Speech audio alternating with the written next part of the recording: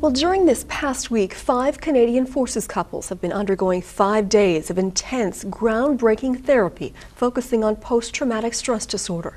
It's the first support program of its kind, and it's happening right here on Vancouver Island. Here's V. Cooper.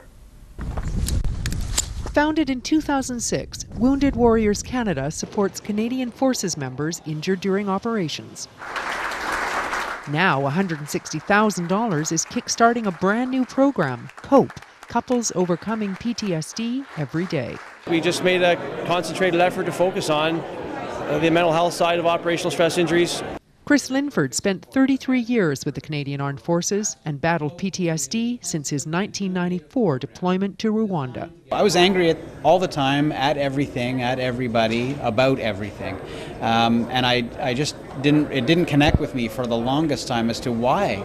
And it's not just the soldier who's suffering. My kids would tell you that they walked on eggshells around me for the longest time because they just never knew what I would do or say. It is very hard to, just because of their anger and you never know how they're gonna react. So communicating becomes really hard. After returning from Afghanistan in 2010, Linford spent a year and a half in intense therapy. He healed himself and his marriage of 28 years. The injury of PTSD upon the family is profound. We have discovered that over time, especially our cross-country tour, where families approached us every time we spoke and said, what is there for the families, because we are struggling. And so the Linfords founded COPE.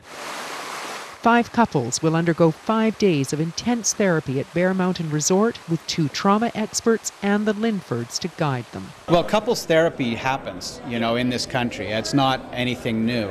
But couples therapy in this construct is innovative. Therapy then continues over the phone for another 6 months. To help reinforce and keep them working on those skills for a longer period of time, rather than just going a 5-day flash in the pan, yeah, that was great, and then go back to life and have it all go back to the way it was. To support Wounded Warriors Canada and the COPE program, click on the links tab on our website.